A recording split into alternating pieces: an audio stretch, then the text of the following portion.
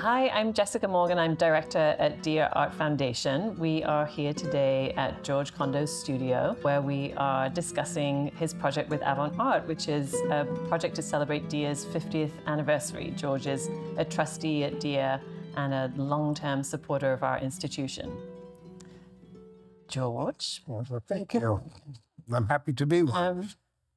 George, you have a long history with Dia. You've been a trustee with us for many years now. But before that, you actually worked for Dia back in the 1980s. Maybe you can tell us a bit about this history with Dia. That's quite funny. I got to New York City in literally December of '79. And one of my I think it was my first job, was to shine the broken kilometer. So I remember walking into the building on West Broadway and seeing this incredible piece of art. And then when it wasn't open, there were a bunch of us, and we all had cans and cloths, and our job was to shine the broken kilometer, and which is Walter de Maria's piece. And so immediately, what I found it was one of the most breathtaking experiences I ever had, coming from a small town in Massachusetts and to see this thing. And also the thing that was the most fascinating to me was that as you shined the first pieces and you moved along, they raised slightly in height to give the effect that it was flat. And I thought it was I just thought the mathematical control in order to get this piece to read as one flat sheet of, metallic rods was just amazing. So that was like my absolute first job that I had was at Dia. And you were immersed from the beginning. I was right in there, the day I got in, 3 days after arriving in New York. A friend of mine got me the job. He said, "Hey, I got this job. Dia's hiring people to shine the broken kilometer." And I went there. I knew who Walter de Maria was. And then of course I went to see the Earth Room on Worcester Street and actually met Walter. And we talked about his days as a drummer for the Velvet Underground. And that was quite cool. And I told him, when I was a kid, my first job was to shine the broken kilometer. And he was like, "Oh, God." That's great. I mean, so I feel like, George, you really understand the ethos of Dia. I mean, we're so much focused on single artists, Walter de Maria, of course, being an incredibly important one. But it sounds like you really understood that from the beginning, really, sort of what Dia was about. I felt like Dia was all about the real desire of what the artist would like and the ultimate scenario of his way to portray his art. That they provided the space and the sort of quietude and the contemplation that any artist to that degree would want, and that Dia was their mission, it seemed to me, was to provide the artist and equate the space with the desire of the artist for what he really wished he could have his art seen like. And I always admired that. I thought it was, which is why I joined the board, because I thought no other place that I can think of gives the artist really truly what they want in life, in terms of how their work is to be seen, whether it's the shadows or whether it's the Richard Serras or the Bruce Naumans, or whatever it was that I'd seen that you've done, and then extending up into Beacon, where it really took over, and brought that into full fruition. So I felt. You've been an incredible supporter of ours, as well as being a great trustee, George. I mean, you've helped acquire work by Joe Bear, one of the artists in the collection. You've helped with free admission by donating one of your paintings for sale to support funds so that we can be free to everybody in Chelsea. Maybe you can talk a bit about what that support has meant and being involved with Dia.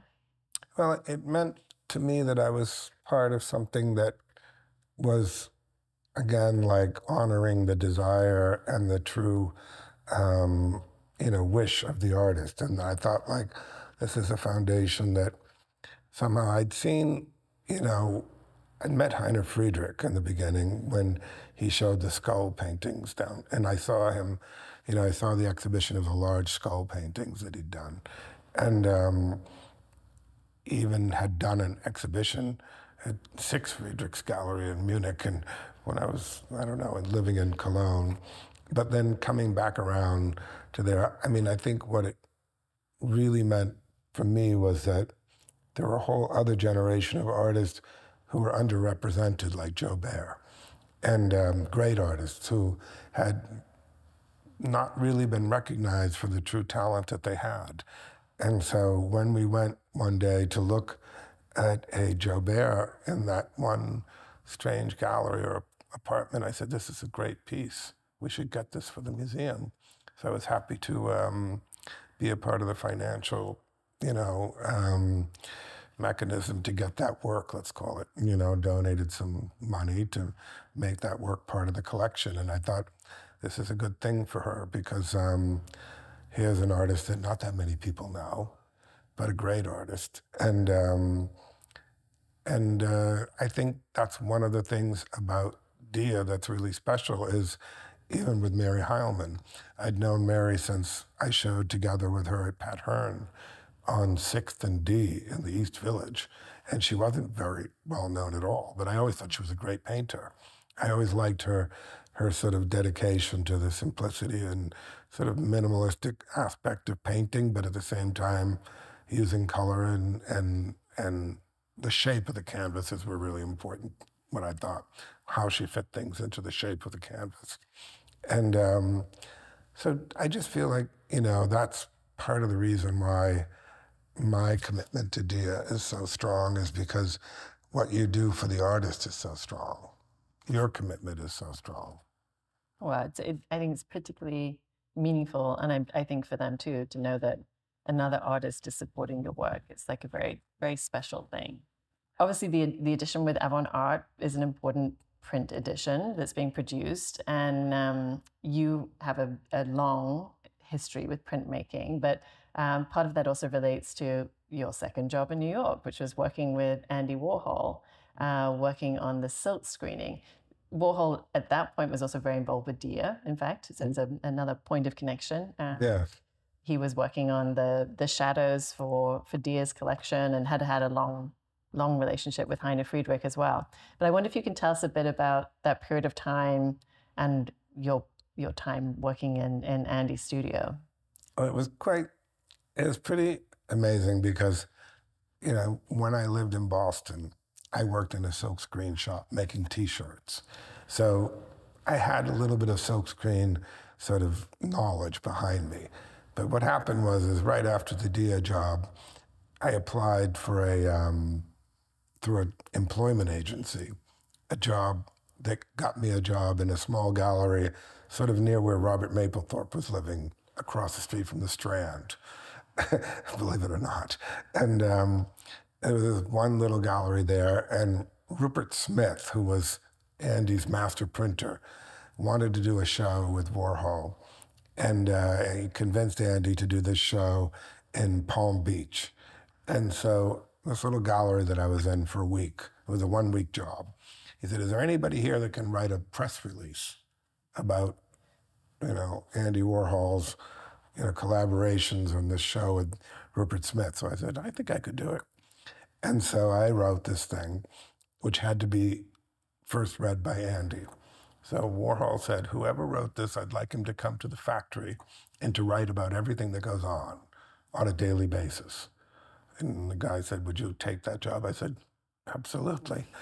And so for me, it was a little bit like having studied art history and thinking, you know, all the great painters were once an apprentice for another great painter. And I thought, okay, this is my chance, you know. If there's ever an artist I'd want to work for, it would be Andy Warhol. So I go down my first day there, which was on Duane Street. And so I got down to Duane Street, I had a little typewriter, and I started writing about it. And then they asked me if I knew anything about silkscreen. So I said, yeah, you know, I had done some silkscreen in the past. I do know how to do it. So they brought me a print of Diana Ross. And there was a little like white spot in her hair. And they said, can you fix this? And so they gave me a cap, a little bottle cap with some black ink, and I bent down and I put a dot there. And they all stood around and they said, wow, you're such a great artist. And they gave me a job as the diamond duster. So I began diamond dusting with Warhol. And so I must have printed 5,000 prints, okay, in a short 9-month period. And the job was incredibly like labor intensive, okay? Andy never came. I only met him twice, but he didn't know who I was. I just was there as a kid delivering like something that would be handed to Fred Hughes that would then be handed to Andy Warhol. And I just stood there and kept my mouth shut. And, but my responsibility was to like, the prints would already be printed and the last point of the print was to put a film of glue and then put that down on a box and pick it up evenly so that there weren't any globs of, you know, glitter or whatever. It was like purely diamond dusted, as some of the shadows are diamond dusted and the shoes. And he'd been experimenting with this industrial diamond dust, was used on sidewalks apparently to make them look sparkly. And Andy loved that, and he loved the glamour of the idea of his work being diamond dusted. But what he would do, which was really, I think, the most impressive, would be we'd be in the middle of a print and the phone would ring, and it was kind of a red phone, like the kind you'd see at like the White House. And when the red phone rang, it meant it was Andy Warhol. And he would say, I don't like the green. I want it changed to Liz Taylor green. And so they'd send me to this little closet that had millions of cans of green. It would say Liz Taylor green, 1963 or 4. And so I grabbed the green. They would remix that green, and then we'd do that green. And then they would show him that print, and he'd say, okay, I like that green. And so he was radio controlling the operation at all times. It was like amazing how much control without being there he had over how the prints came out, which is how you can tell a fake Warhol from a real one. Because it's pretty evident when you have a real Warhol what it is. And it's pretty evident when there's a fake one what it is as well. And it has to do with the fact that without even being there, he could control the art. So basically, he wanted it. The prints were just being ferried to him immediately. Yeah, always, yeah, right away. He wouldn't come because the reason he didn't come was because of the fumes. The smell of the gasoline that we had to clean the screens with gasoline, and we had to lay them to rest, and without any time to think, we had to get the next screen on. So, you know, the whole place just smelled like incredible fumes. And Andy was so concerned with his health at that time. And when I met him a couple of years later, he had bought some paintings of mine and said that he'd like to meet me. And I remember I was at Keith Haring's studio, and I said, I don't want to tell Andy that I worked for him. And he came, and he was quite funny about it all, but when I got to go out to dinner with him and hang out with him, I realized how health conscious he was. And they would never go to a place where there was that much, you know, that many fumes. But the wildest thing was that there were so many throwaways, okay? There were so many that kind of came out where the registration was off, that me and this kid, Michael, we would just crunch them up and throw them in a bag and bring them down to a dumpster. And the dumpsters were on Duane Street, and they were like a dumpster you'd see in New York with billions of dollars of Andy Warhols in them, and nobody would even think about it. They weren't even really that bad. You know, they were just like one little registration off, which is kind of what makes his work cool when they're sort of off register, or he didn't like the color. And so in the dumpster, we just throw out thousands of them per day. Tell us a bit, George, about living in New York at that time. And I mean, obviously you're working for this incredibly famous artist. I mean, how was your life at that time? Well, I felt sort of like I was, I don't know what I want to, preordained to get there somehow as an artist in my own right. I felt like, I've made it this far to the point where none of my friends could even believe that I was doing this job. And they all had lousy jobs. And that I got this job working for Warhol was a huge thing. And I felt like, all right. And then they gave me some, they there at the factory, they gave me some paper. Like they had a lot of different kinds of paper. And there were some pink sheets and some various different papers. So I got free paper from there. And I would just work very hard at my own art in the East Village when I lived there. And I'd already met Jean-Michel Basquiat, and I'd already not had, I hadn't met Keith Haring yet, but I met Jean-Michel. And he was the one that told me, don't go, you should move from Boston to New York because you'll never sell a painting in Boston. People in Boston, he said, don't buy art. He said, you should move here. So I did.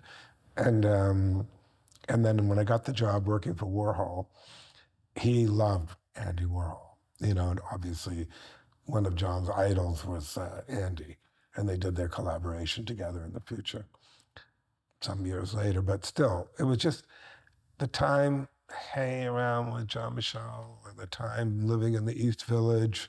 It was a lot more dangerous. It was a lot freakier. It was a lot sort of, in a weird way, kind of riskier to be walking around at 2:30 or 3 in the morning, coming out of a club and going home. And I was always staying at somebody else's place. I never really had my own place. So finally, and once I finally started selling some paintings, when Andy bought some paintings and Keith bought some paintings, when I met them, by then I was very good friends with all the graffiti painters. Rammellzee, Toxic, A1, Futura, and I knew the whole group of them all. And they used to come to my apartment in the East Village and just buzz and keep their finger on the buzzer at 3 in the morning until I opened the door. And I said, I've got to move uptown. So that's when I moved up to the Ritz-Carlton in 57th Street in Central Park West. And so that's when I'd go to the Odeon for dinner with Andy, and we'd drive home, and I'd get to talk to Andy about art, what exhibitions he'd seen, what things he liked, and realized he was so non-superficial. He was not at all what his persona portrayed him to be. He was incredibly, and he knew everything about art. So you could talk to Andy Warhol if you wanted to about Grunewald, or you could talk to him about, Rembrandt's late portraits or whatever, or have you seen that great one at the National Gallery in London, and all these kind of things. And then he later wrote in his diaries about me living at the Ritz-Carlton. Did you talk about the printmaking? I mean, it was obviously really hard work in the What's that? studio. Did you ever talk to him about your time working in the studio? Never told him. No. I never had the chance to tell him. He asked me if I wanted to trade a portrait of, that he would do my portrait to trade for one of my paintings. And I said, I'd love to have a paint by number portrait. And he said, oh, I haven't done one of those in a long time. I said, wouldn't that be cool, Andy? Like a paint by number one where you only have to paint in little bits and pieces and just have the numbers sort of like the daffodils or the ones that, whatever the one, the Ludwig. And it was just an idea. And then he went in the hospital and then he never came out. So we never got to do it. Back to silk screening.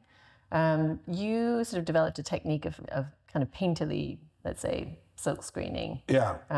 Over time. And, it's maybe you can talk a bit about how that impacted your practice. I mean, how your kind of facility and technical expertise around printmaking evolved over time as well. Well, in the last 4 or 5 years, what I started to think about was like well, first of all, what I did in 1999, I decided to silk screen some abstract paintings because I thought I'd never seen that before. And I remember I did my own version of jazz record album covers. And usually jazz record album covers in the 50s and in the 40s had really kind of cool abstract paintings on them. And above it, like the Blue Note series would have a sort of line and just, you know, the name of the artist and the name of the album. And so underneath it would be a sort of random abstract painting by somebody. And actually Andy had done a number of them. He did Kenny Burrell. He did a whole series of jazz album covers. So I always wanted to do my own jazz album covers for my hero, like Billie Holiday or John Coltrane. So I silkscreened abstract. I realized with this one, with Heinrici, who had done, Alexander Heinrici, who had done previous to Rupert, I think he did the skulls. And he worked for a long time with Andy. And so we silkscreened abstract paintings on canvas, and I regained my interest in silkscreen again. And I started to make collage pieces out of old master paintings mixed with television characters. So I would take somebody like Granny from the Beverly Hillbillies and put her over a Virgin Mary. And so we made these silkscreens, and I got back into silkscreening. And I remember Christopher Wool came to my show where I did the jazz, and he had been doing black and white sort of, you know, eagles and things like that, but he hadn't tried, you know, silkscreening abstraction. And it looks really cool, you know, so I got back into it, and then I sort of departed from it until I did one small print for Bard College where my daughter went. And the next most exciting silkscreens I've made are with Avant Arte, okay? And I mean, they've really managed to get the blends of the colors, like well, I started to do this thing with the paintings where I'd take a piece of paper and I would smash it up against the canvas and move the paint from here to there to there. So it started to look like if you had a whole section in like a deep blue and you grab some red and put it over it, it felt like I was working sort of as a silkscreen artist, but with paint. Because I remember Andy used to paint with mops on his canvases, and then he would go over them, the ladies and gentlemen and all those. And so I started to kind of like fake silkscreen paintings. But then I always thought that this would be too technically complicated for a silkscreen maker to get that effect without the artist actually painting the ground first and then putting the black screen over it, which is what we did. But I'm pretty surprised at the quality of what we've got here with Avant Arte and it's really amazing because, you know, the number of colors and number of really complex blends that they managed to get of the tonalities and things, and very accurate. Tell us a bit about working with Avant Arte, sort of how that process has evolved. Well, it evolved with the idea of like, let's find some images that could be silkscreen, first of all, that could, in fact, work. And I think they were extremely astute in choosing the images that were not only sort of poppy and vibrant, but also you could get the textural sort of quality of painting out of multiple, you know, screens. I don't know how many screens they used, because I remember with screens, you know, you could put, say you were on a yellow screen, you'd have this part yellow over here and this part yellow over there, and you put the yellow screen down, take that one out, and then it'd be the next screen, and you just have some red lips. And if there was any other red, you know, it'd be in another area, so they would never touch one another. But so it seems to be a very complex. Yeah, I think it's 20 layers. Yeah. There are more. I think it's like 28 or some number. George, any advice for young printers these days? People who are I think it's a worthy medium to be working in. I don't think silk screening. I've never been an offset lithograph person or a you know, the stone where you print on, you know, like that kind of thing. But I've always loved silk screening. I'd say artists should, you know, even if they never use or try to silkscreen anything, they might try to mimic it in their work. They might try to get the effect of silkscreen in their painting. You know, I don't know how they're going to do it, but I mean, it's like a thing that looks really good. And I think, you know, a lot of what aesthetics about is, you know, not just the quality and the conceptual meaning, but just the look. And the look is really great. Can you just introduce the three works that have been selected for these editions? Well, I know we have Lost in Time, which is kind of a hippie-like character from the 70s who appears to still be living in this sort of time zone that he was, you know, sort of kind of like a loser on, you know, I imagined him as some kind of a lost relic of the 70s or 60s wandering the sidewalks of Venice Beach in California and stopped to have a smoke and turn his head with his sort of multicolored paisley-like shirt or something. And then we've got the large blue head, which is a sort of a kaleidoscopic kind of view of a single figure that involves a lot of emotional states taking place at the same time, which is something that I think was important to me, was to say, I don't want to paint the way people look on the outside. I don't want to be a representational painter. I want to paint what I think is on the interior, what's actually going through their mind, as opposed to what they look like. And so both the blue one and the yellow one have a lot to do with the internal dialogue within a person's sort of everyday state of mind, that they may be just thinking of random thoughts, they may be experiencing joy, horror, happiness, sadness, all of these things at once, and it's all happening. It's not really visible. I mean, somebody breaking down and crying, it's one thing, you think, oh, they're sad, but what do you do when you just see somebody and you can't, you know, really read their mind? So it's kind of like reading somebody's mind in a strange way. And I called it psychological cubism because I couldn't think of a better way to describe it, that you'd see sort of four sides of a person's personality as opposed to just four sides of their face at once. And so it was about the idea of capturing, you know, the numerous different emotions that go through a person's head at a single time. What would you say? I mean, you've sort of you take from so many different sources, George, and you sort of such a sponge, and then you know things come out through your own very specific language. But would you say that there were particular influences or interests when you were working at this time, the sort of 2018, 2019, when you were working on these paintings? I mean, I feel like I've been doing this since I was a kid, and it's sort of like a natural occurrence for me to go to a white canvas and say that I can't stand looking at a white canvas and I've got to do something with it, and it doesn't matter what it is. And then ultimately I construct something, and it tends to most likely be a kind of portrait.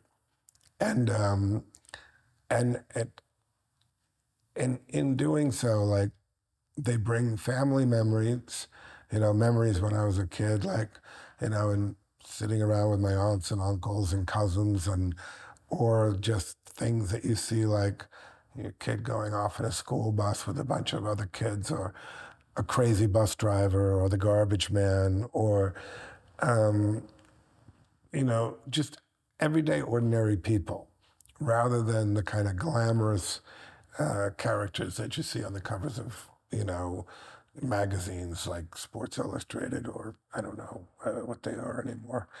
I don't, you know, what are the GQ or this, that, the other thing, and think they always got the best looking people, and it's just for all the rest of the world, they can't, you know, they never get sort of glamorized.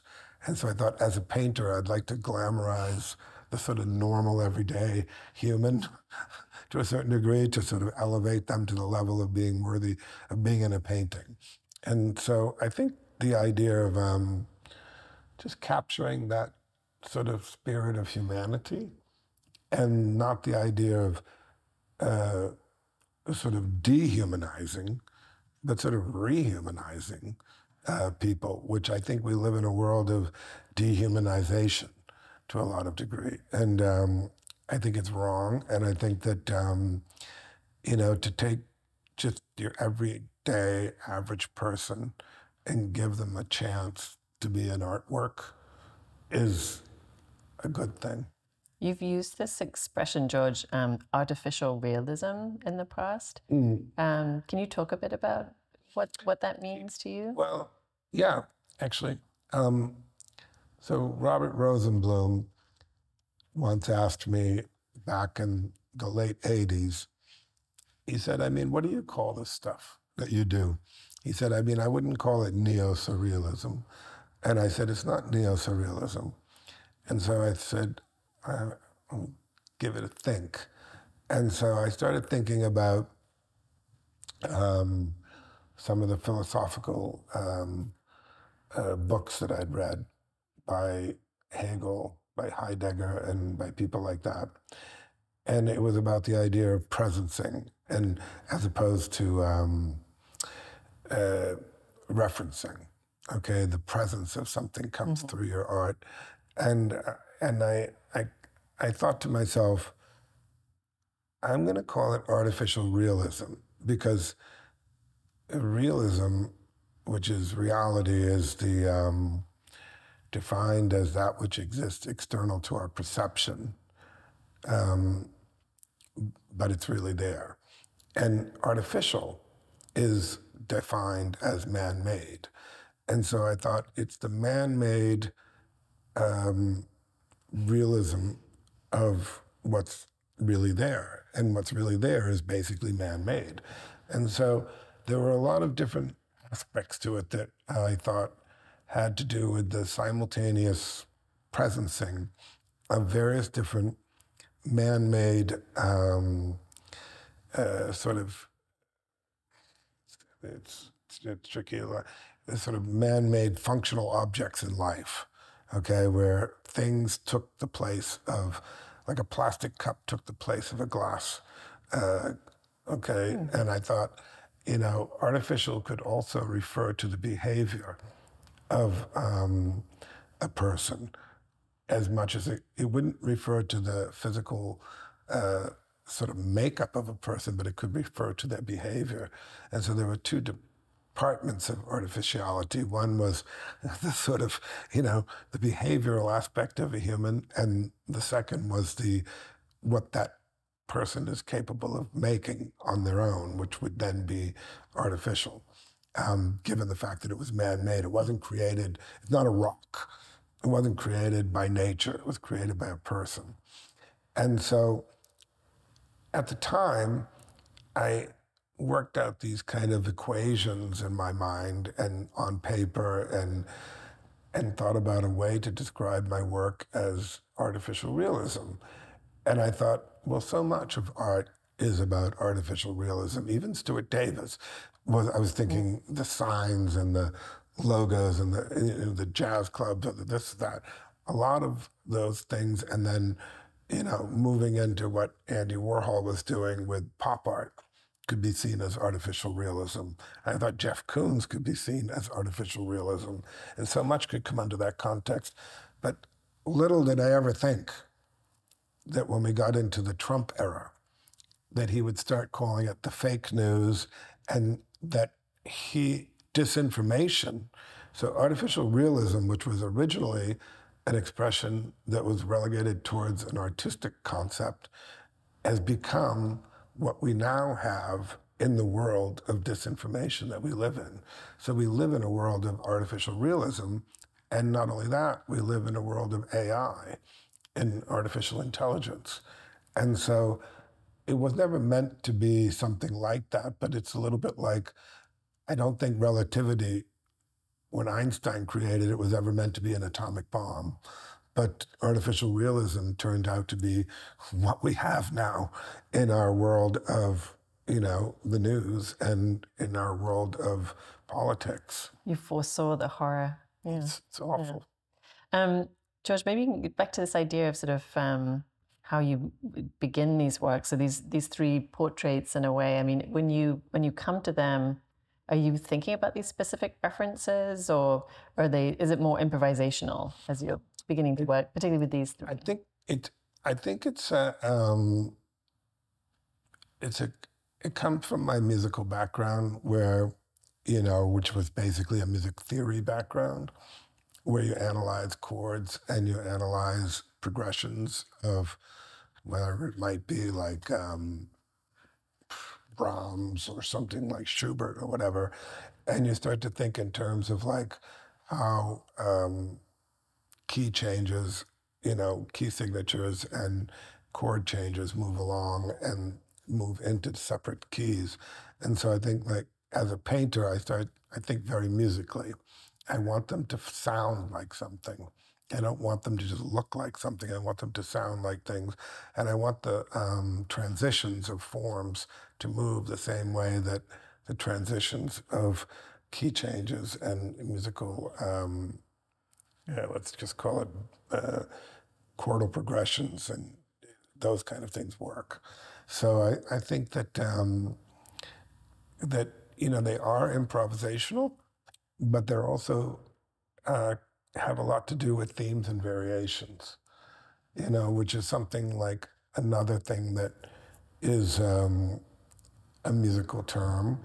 But in fact, I learned a lot from that in the idea of, like, if you think about the Goldberg variations or the Diabelli variations of Beethoven, they're motifs. Okay, so you've got a motif, and then that is your theme. And then your variations are the numerous different variations on a single motif.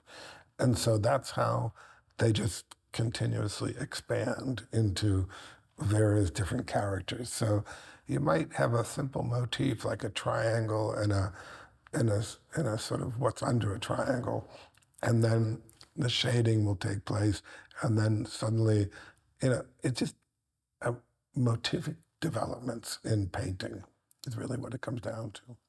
And I think that is some of the beauty of what you learn in music, and what you can do with painting is that you can take what seem to be extremely joyous colors or extremely, happy colors, and you can put them together with things that are somehow, there's some degree of, like I say, psychological state where somebody may be in a great mood in the morning, and that same person gets horrible news in the afternoon.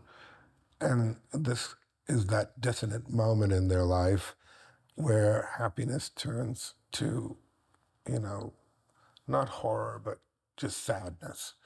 And the end of their day, it's a lot of people consoling them, and a whole kind of feeling of trying to find a way to, sort of understand the way the world works. And in art, sometimes you only need 4 colors to get that much energy out of a painting. You can just keep mixing those 4 colors together. And I think that was what was great about Picasso, was in his Cubist period, he's very little color, but he could make hundreds of colors out of just 4 colors. And Rembrandt could do the same with his late paintings, that if you look at them in black and white, if you ever happen to take a look at one of the late self-portraits in black and white, they're so physiognomically, like, exact. You would think it's a black and white photo that he was copying. And it's just a question of understanding color balance and physical space. I think artists like to try to find a way to describe the way that the world works. And just back to Dia, I mean, you guys have figured out a way to make the world understand how art works by giving it the space that it needs for it to function, properly so that you get the experience of what the artist is really, really, really trying to say in his work.